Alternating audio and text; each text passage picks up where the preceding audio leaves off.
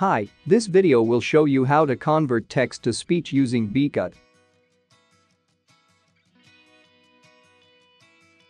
To convert from text to speech, simply open the app. Once opened, create the text layer that you wish to process into the timeline. After that, click the text layer and type the script that you need.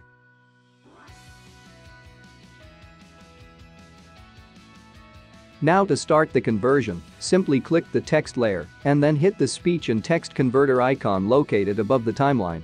A prompt will appear asking you to choose the voice and speed that you prefer, and then click OK when you're done.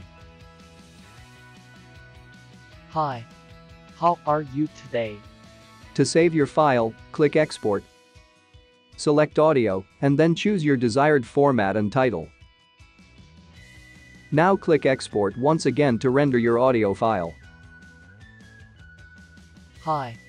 How are you today? And that's how to convert text to speech easily by utilizing BCut Video Editor. Thank you for watching, see you on the next one.